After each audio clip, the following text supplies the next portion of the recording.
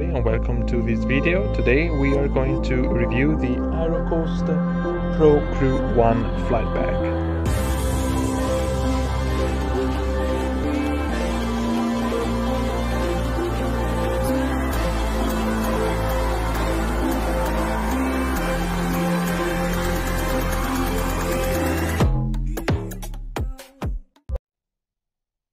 First of all, I want to give you a 360 view of this bag. The front, then have a look on this side, the back of the bag, and last side, and of course a little overview over the top. So let's start with this review, talking a bit about the handle, which is a very unique feature of this bag. And this handle is a solid plastic and then Cordura ballistic nylon on the strings. And the entire bag is made of this very durable Cordura nylon. And the handle itself is equipped with this quick snap feature, which allows it to be clipped together and unclipped to be open in a very simple and fast way. This system might be a little bit tight to unlock the first time you try to do it, but it's very durable, stable, and it will be easier with a little bit of opening and closing. Very nice feature, and it allows the bag to be open and closed in just 1 second. Then the bag comes with the shoulder strap. It is ergonomic shoulder strap with a padded top, made of Cordura nylon and robust and strong plastic, both in the D-ring and in the attachment points. Then let's have a look at the top, and we will go all the way down to the bottom, starting with this top compartment. This is a high visibility coating inside, and it is made for all the equipment that should be handy during the flight. For example, I don't know, flashlight or cell phone, sunglasses, whatever. And it's quite easy to find things inside of this pocket even during the night because of the orange coating. In my case, I am carrying my high visibility vest plus other little things inside of this. Then let's move into the main compartment. All the zippers are YKK, very durable and high quality zippers. And the main compartment has got a wider zipper than all the other pockets, but still very smooth to operate with just one end, really easy to open and close. And this is the main compartment. You've got the bottom of the previously seen pouch, and then this is the inside of the bag. There is one main big compartment where I am carrying, for example, spare batteries for my Bose A20 headset, some charging cables and other electronic gear in this holder. Then I've got a mini umbrella, some other chargers and cables down there. Plus, in the main compartment there is this padded laptop sleeve, but since I'm not carrying with me my laptop, I'm using it for my company issued iPad and some sanitizing wipes. but still you can easily accommodate here a 15-inch laptop. So it's very wide, and it has space for really many things in the main compartment. As you can see, even to close it, it's not a big problem with one hand only. And then let's move to the sides.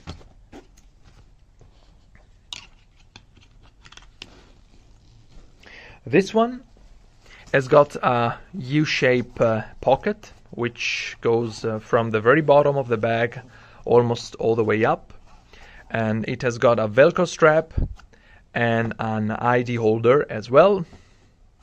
Then if we open this pouch here, there is a lot of space.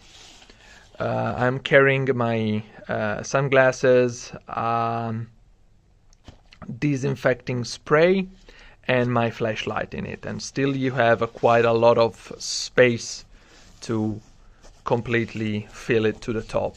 So it's very spacious and roomy. On the back of the bag we have some other interesting features, like the holder for the hook, in case your rollerboard has got a hook, and you can just hold the bag with this one instead of using the handle. Then we have another extra pouch here, which is quite roomy as well. In this one I'm carrying a spare a spare high visibility jacket here, and I am carrying also some earplugs. And as well, the bag has got the sleeve where you can just slide it through your rollerboard handle very easily. On the other side, I'm just holding some hand sanitizer outside to have it handy. And then there is another pocket here, which is open like this, and it has a few pen slots on this side, quite big slots. You can even store 2 pen into one slot, and then another 2 little pouches here where I am just storing my license, medical, etc., and my passport plus other company issued document. And this is really easy to open it, even meanwhile you are carrying the bag, even on your shoulder with the shoulder strap. Then let's move to the front. Here we have what is called the main document compartment, which is divided into 3 sections. We have one section here, which is able to carry like a full A4 size board, and it is separated by this divider from the rest of the compartment. Then we have a quite roomy main compartment where I am holding my flight board, because the company I fly for still has paper OFP, so we need to carry a conventional flight board. And there is another extra compartment here separated by this zipper where I'm holding a few face masks, both KN95 type and a surgery mask, depending on my duty. If I'm just going out during my free time, I'm wearing this surgery mask. Otherwise I'm it's mandatory for my company to wear a KN95 or FFP2 mask during flight. And then some paper and notebook here.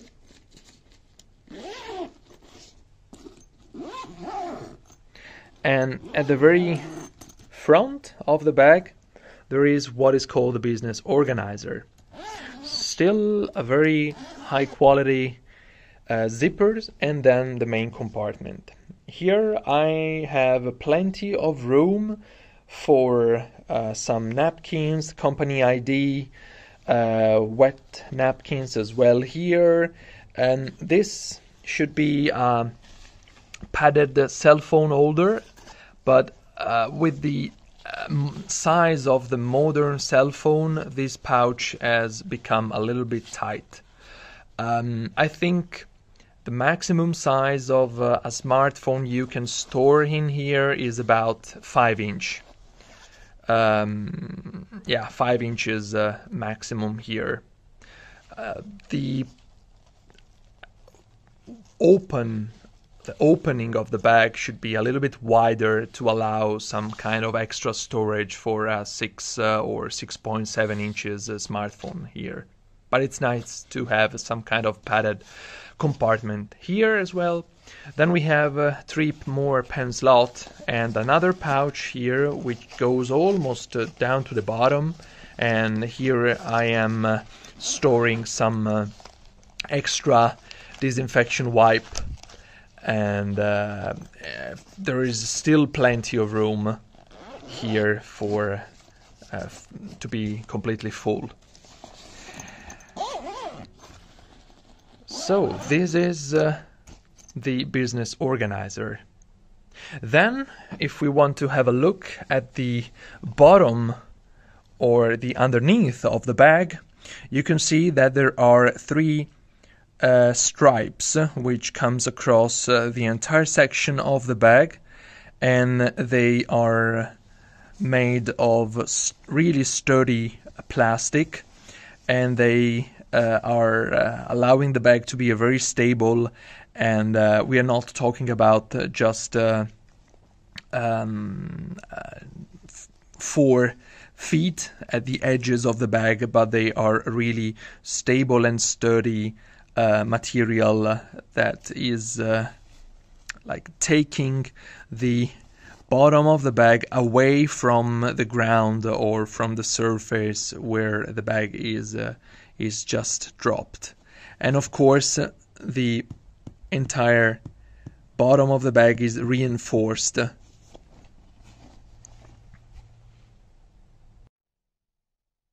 First of all, I want to give you...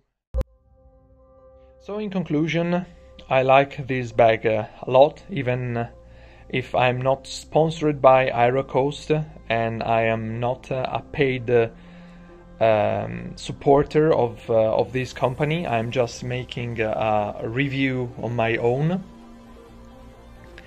I have been using this bag for almost 3 years, I think, and as you can see from the video, it still looks brand new. Really nice material and quality of the bag. So thank you very much for your attention. I hope you all found this video interesting. Please subscribe to my channel, leave comments, and see you at the next video. Thank you for watching.